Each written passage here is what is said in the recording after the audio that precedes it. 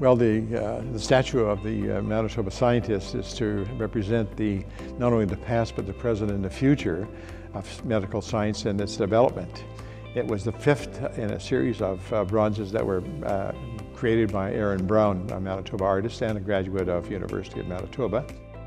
It's an honor to receive the statue from the Military Heritage of Manitoba organization.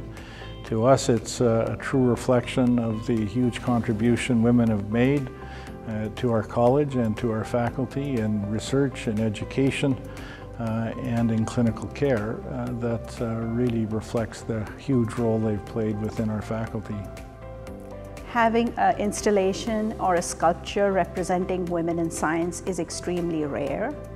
Having this installation and sculpture of a women medical scientist is inspirational for everybody, especially young women scientists who can look forward to pursuing their goals and ambition and have a role model to look up to.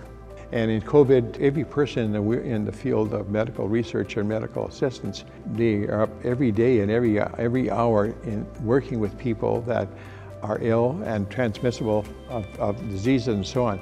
So it takes some special courage, I think, the people in the health industry to do this every single day and add some step up to the plate.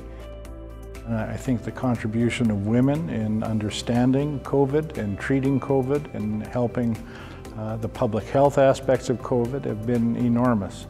So I think it's once again a reflection of their role and contribution specific to COVID-19, but I think to science in general.